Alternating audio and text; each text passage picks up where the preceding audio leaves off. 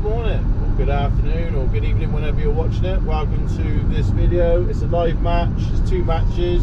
So it's Rolfs Spring Festival. Well, Easter Festival. I guess we're in summer now, so I got that wrong. So 2-day event. I've drawn peg 40. So I'm going to cup in 2 balls of ground bait at 5 meters. So they're like quite soft because you want it to be active, because that's where I'm going to start. Then I've cupped in 3 balls of ground bait to my right, out of the way. So none of us really sort of knew how it was going to fish. The previous day, only 7 pounds won the silvers. Bear in mind it was a carp and silver match, so I expect quite a lot of people probably would have fished for carp maybe. Anyway, with this sort of time of year, roach are definitely beginning to spawn, then unsure if they were going to feed in numbers, which turned out they did on my peg, and there was quite a few roach, definitely more roach in the smaller lake. Wow, be careful because it isn't 2 lakes. I mean, years and years ago when I first come to Rolfs, I thought it was 2 lakes when they said the main lake and the small lake, but for those who don't know it, it's actually 1 lake. It's like a little gully, sort of peg 8 is where it's the narrowest. You can reach far back with 16 meters. So none of us, like I say, really knew how it was going to fish. So I cut up a bit of worms and put it underneath the pallet, because I know that there's some decent sort of perch in Rolfs, and they could be important. And also I cut in some dead maggots and micros down the edge to my right, because there is a chance of catching skimmers. Now, unfortunately, obviously there are millions of carp in Rolfs, so undoubtedly you're going to hook the odd carp down the edge, but you could, and I didn't, you could catch some skimmers down the edge as well. So it's always worth feeding like a short line, to be honest. The lake fish loads better in my area. The little lake fish definitely best. You know, looking at the weights, you can see that the little lake was definitely the place to be, because obviously paper doesn't lie. And I've had a great day's fishing. I really have. I've caught probably about 80-90 roach, and I've probably had about 10 small skimmers. 2 maybe might do a pound, and the others sort of like 4-6 ounces. So yeah, fantastic day, great start.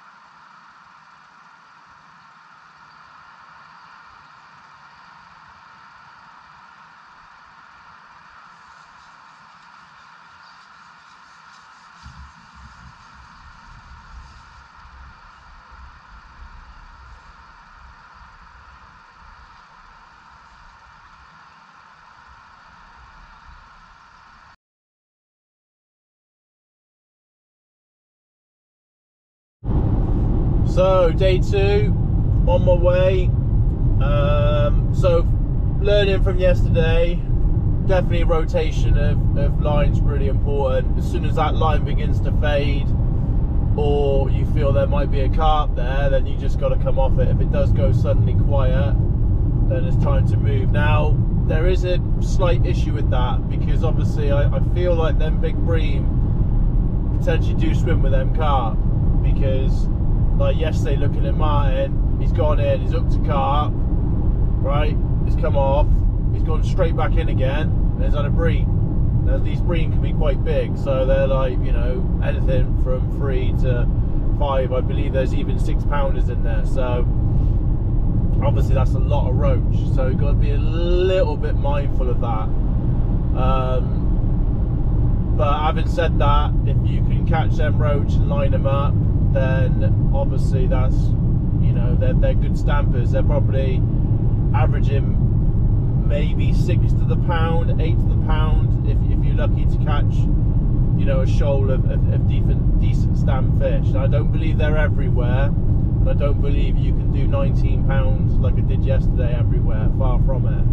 I honestly believe that 10 pound is achievable off every peg, I want to say. Bold statement, I won't edit that, to try and make myself look a hero, because I'm not.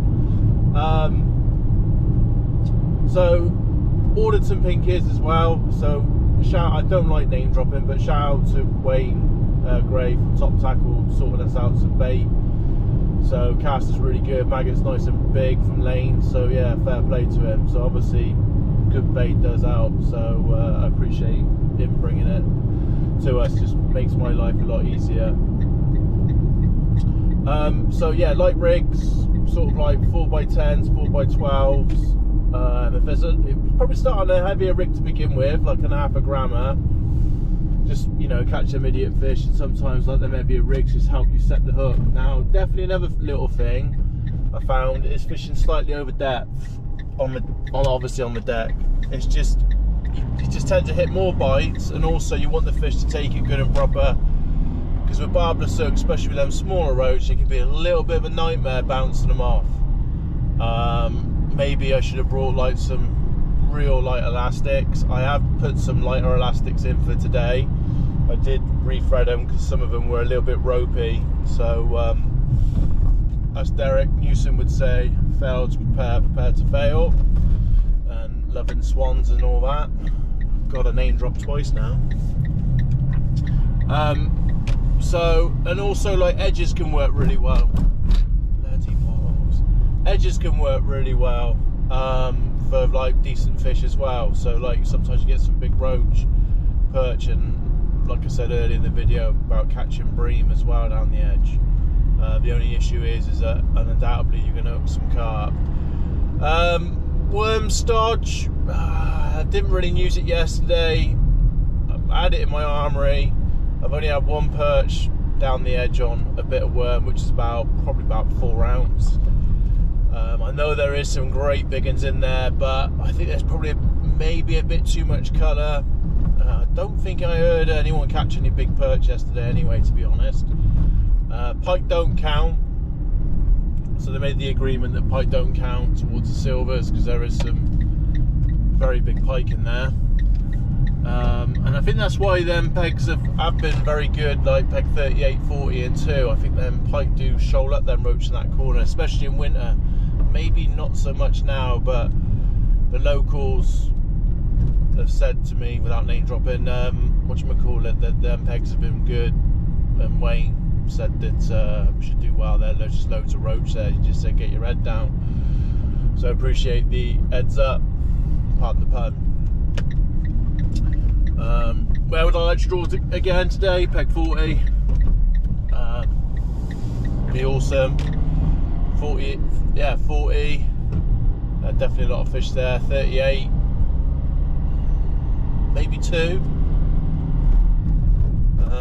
Yeah, I guess that sort of bottom corner, 4, 38, 40, 2, and then I don't know.